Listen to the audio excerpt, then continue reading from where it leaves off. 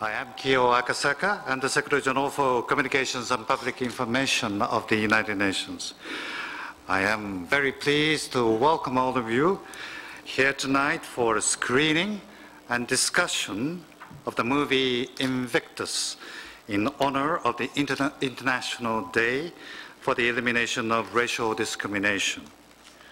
This event has been organized by the Department of Public Information in collaboration with the New York office of the High Commissioner for Human Rights. It is sponsored by the Permanent Mission of South Africa to the United Nations. We thank them warmly for their support. We are very fortunate to have with us tonight a number of special guests. Let me first welcome the Secretary General of the United Nations, Mr. Ban Ki-moon, and Madam Ban, the Permanent Representative of the Republic of South Africa, His Excellency Ambassador Baso Sangqu, and the United Nations High Commissioner for Human Rights, Ms. Navi Pillay. We are also delighted to have with us to participate in the discussion after the film, the producer of Invictus, Ms. Lori McCreary from Revelations Entertainment, as well as Mr. Nicholas Haysom, Fink, what we call him, Political Director in the Executive Office of the Secretary General and former Chief Legal Advisor to President Mandela. To open tonight's event, first of all, I have the great pleasure to invite the Secretary General to say a few words. What a perfect timing to see this movie, just 4 months before the first celebration of Nelson Mandela International Day on July 18th. Just 3 months before World Cup, beginning of World Cup in South Africa, June 11th, and just 5 days before the annual celebration observance of International Day for the Elimination of Racial Discrimination, which marks the anniversary of the massacre of non-violent protesters at Sharpeville in 1960. And what an appropriate place to see this film, here at the United Nations, which so strongly supported the people of South Africa in their struggle against the inhumanity of apartheid.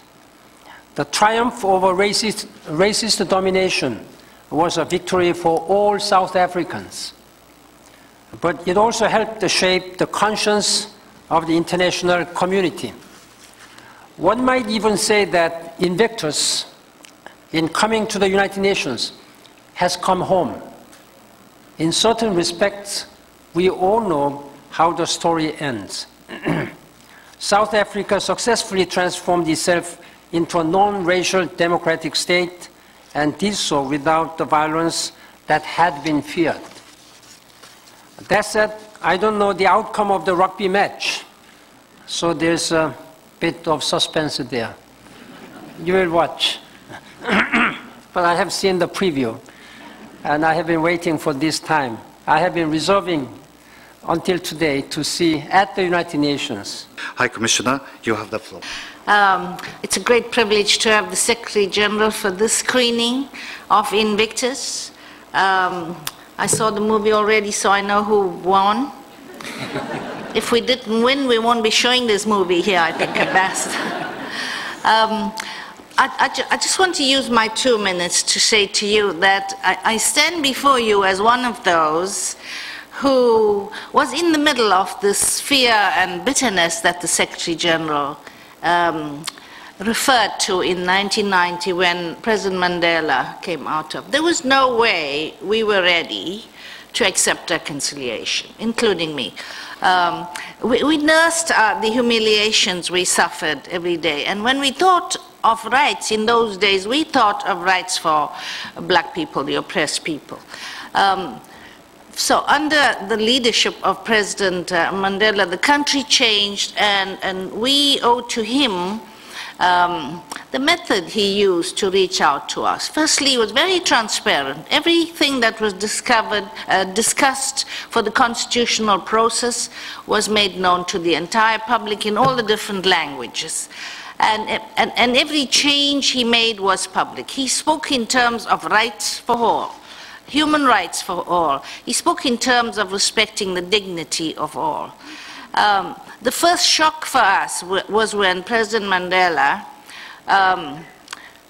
adopted the national anthem and put in there the dreaded Afrikaans language that all black students hated. So that was really the first shock.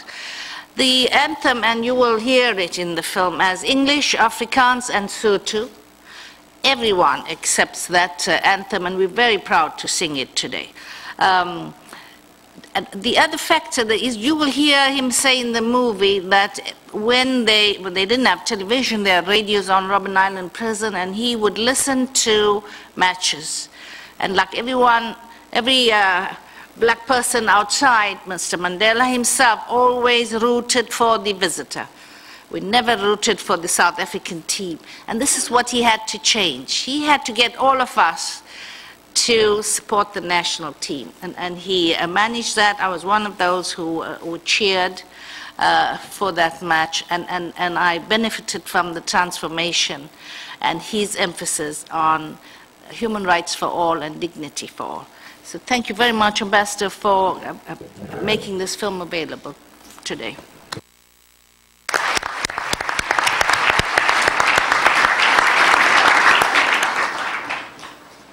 Thank you, Madam Pillay. Now I would like to introduce tonight's film. In the words of Nelson Mandela, sport has the power to change the world. It has the power to inspire. It has the power to unite people in a way that little else does.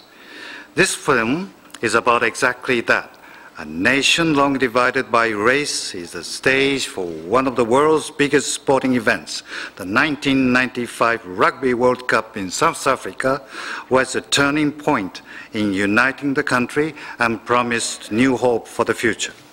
Invictus was directed by Clint Eastwood and produced by Revelations Entertainment, a company that was founded in 1996 by Academy Award-winning actor Morgan Freeman and producer Lori McCreary.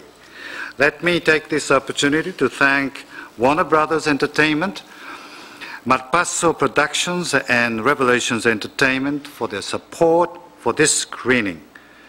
Please enjoy the movie and please stay for what I'm sure will be a very interesting discussions afterwards with Ambassador Sangqu, Ms. McCreary, and Mr. Haysom. Thank you very much.